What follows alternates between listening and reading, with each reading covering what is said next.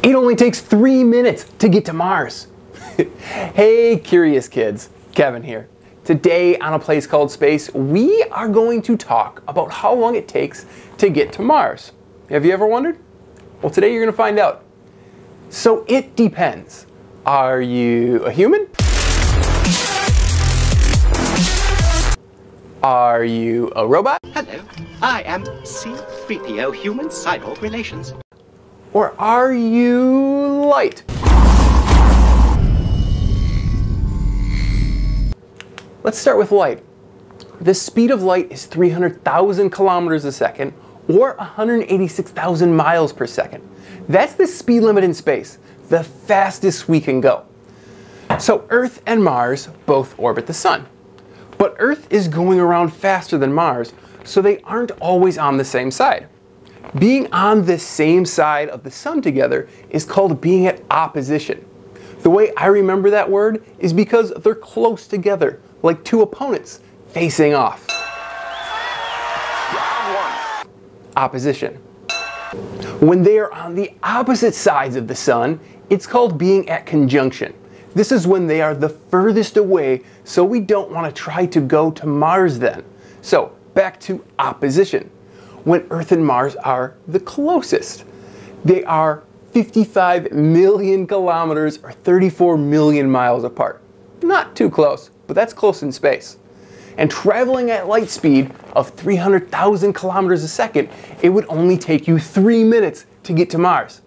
That's not too shabby. But we cannot travel at light speed.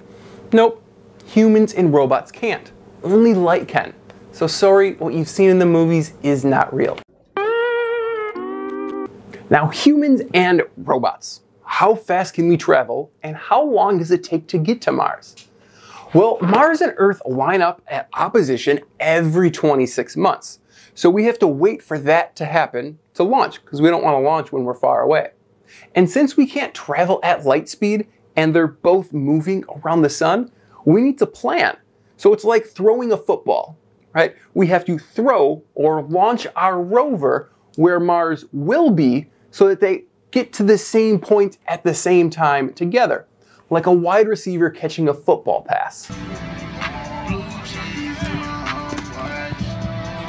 For robots, like the Mars rover here, it takes them 6 to 9 months depending on how much they weigh and what rocket they use to get to Mars.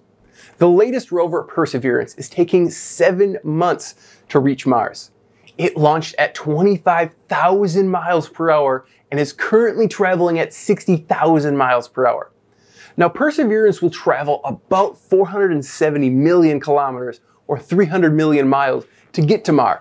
Now, that's a lot longer than at opposition because Mars and Earth are both moving. We have to throw that touchdown pass to make sure our rover lands in the right spot. Okay, now on to humans. Now first off, humans have never been to Mars. Yet. But we're planning on it. I was part of a few teams at NASA tasked to figure it out. The current thought is 6 to 9 months. That's the same as robots. The fastest that we've gone as humans so far is about 25,000 miles per hour. And that was when we went to the moon. Now, NASA is building a new, bigger and stronger rocket to take us there. It needs to be bigger and stronger because humans need things like a home. We need food. We need water. Unlike robots that don't need any of that. So we will weigh more altogether. So we need that big rocket to launch us and get us up to speed. Now, Kevin, when is this going to happen? When do we have humans on Mars? Well, the studies say sometime between 2030 and 2050. That's a big gap. Yes, it is a big range because we have a lot of work to do, so many things to figure out. Now, on to trivia. The answer to last week's question of what is the name of the asteroid NASA just sampled is C. Bennu. NASA used OSIRIS-REx to take a sample from asteroid Bennu and is bringing it back to Earth. Whew. Now, this week's trivia question is, what do you call 2 full moons in a month? Is it A, double full moon, B, blue moon, C, extra moon, or D, never happens? Tune in next week to get your answer. Always, be curious.